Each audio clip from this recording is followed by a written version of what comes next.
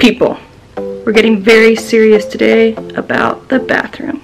But first I have to go to the store to get supplies.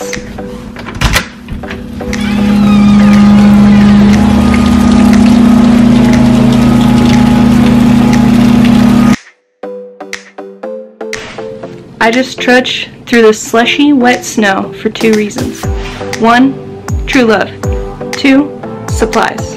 Today I'm going to conquer my bathroom with these sponges, this cleaner, these light bulbs, and this energy drink. I also got my husband a very nice record and Valentine for Valentine's Day, in case you were wondering what the true love part was. For those of you that have never cleaned a bathroom before, prepare to be schooled. Most bathrooms can be broken down into 6 categories: tub, shower, toilet, counter and sink unit, floor, and extras. Extras are things like the walls, the trim, the windowsill, any extra dusting and cleaning out cabinets. You shouldn't have to do these things every single week, but you should do some of them each week. Otherwise they'll all pile up and become way too overwhelming. When I clean a bathroom, I usually tackle the shower and the tub first because I hate doing them. They're like a massive project. And I just like to take everything and stick it in the center of the tub. That's empty.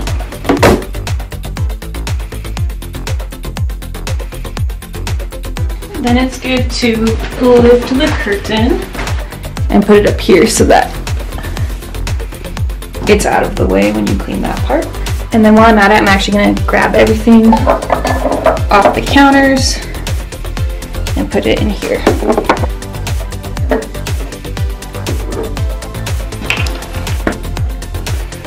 I'm going to move the rugs and the trash can. And now everything is pretty bare and I can just start cleaning. So I like to take this. Usually I use scrubbing bubbles, but this was the off-brand and I'm hoping that it worked just as well. And I just coat the shower. Make sure to get the corners. And I'll also do down in the bath.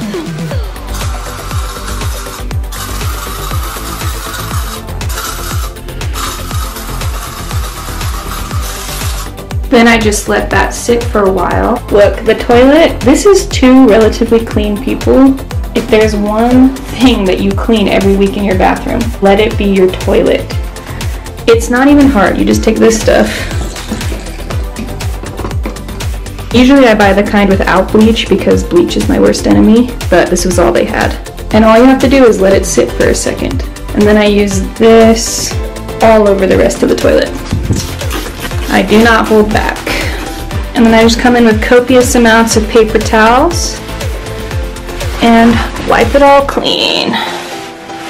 And I know that I should do this with gloves, but I feel like I have more control without them, so I just wash my hands a million times. Yay!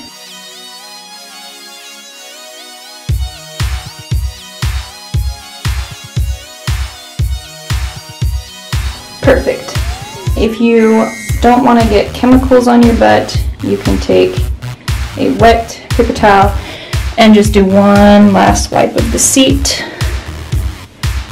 to protect your precious skin. Voila! Now I'm moving on to the counter mirror unit. You can do this with a rag or a paper towel. There is some debate as to which is better for the environment. I really just don't know.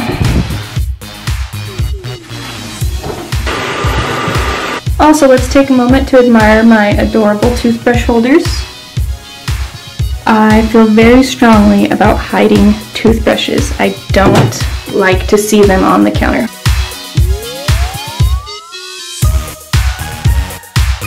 Okay, as I've been working on everything else, my scrubbing bubbles have been soaking on the shower walls and in the tub.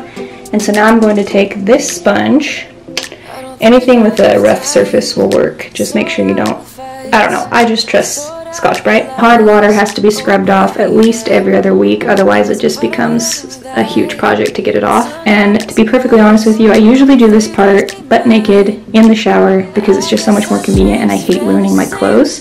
But for your benefit, I'm going to do it clothed. Sorry if that disappoints anybody. Tried so hard to stay afloat, yeah, we keep moving like the river goes. Baby, going down, down, down, down, down. Yeah. And I thought, it's time I'm letting you. By the way, this is the best shower caddy I have ever had in my life. It doesn't rust, it looks good even with hard water spots, and it's pretty stable. Alright, for the final step of cleaning, we have to do the floor. It's a horrible task, but it's very necessary. I always clean the base of the toilet, and I'll usually do it at the same time that I'm cleaning the floor, just because I only want to get on my hands and knees once. I try not to use too much cleaner because I don't want the floor to get sticky, but I definitely do use some on the toilet, this side. And I am using paper towels again, and also I'm using a lot of paper towels because these paper towels are really bad, and so it takes a lot of them to keep from tearing. And then I always make sure to get behind the toilet too. I promise you, if you clean this, your self-esteem will go up. But I'm not going to film it because I need two hands. Okay, my two extra things I'm going to do today are change the light bulbs, because as you can see, they've got some problems. And then I'm also going to wipe down the edge of the top tile of my shower because it's really dusty.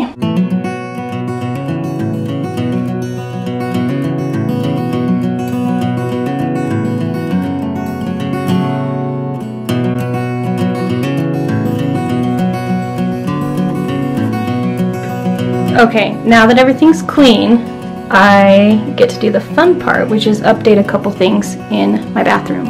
You may have noticed that what I'm using to hang up my shower curtain right now are just these little white plastic rings, and so I'm going to replace them with these nicer looking metal ones.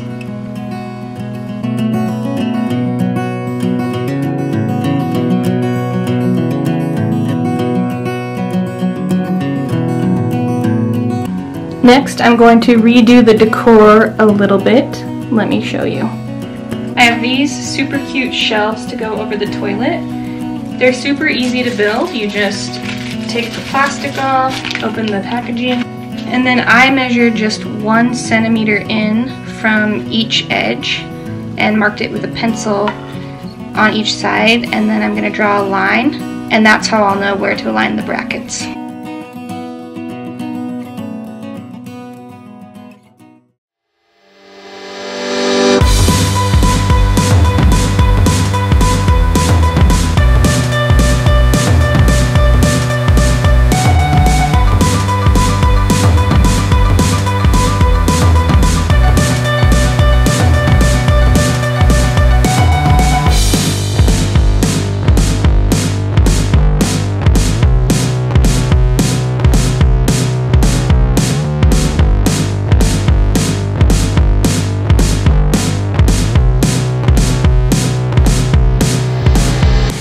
Now I'm going to use a level, pencil, and ruler to measure out where I'm going to put this.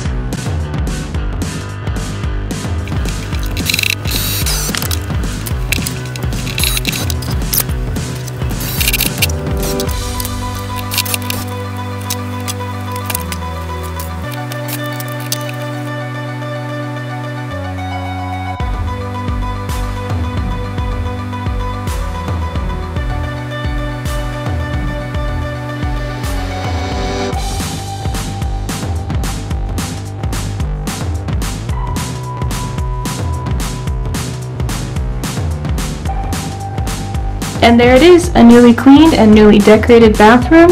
Ignore my empty planter. I'll probably fill that next week. I hope you enjoyed this video. Give it a thumbs up if it gave you some inspiration, and please subscribe if you'd like to see more. See you next week.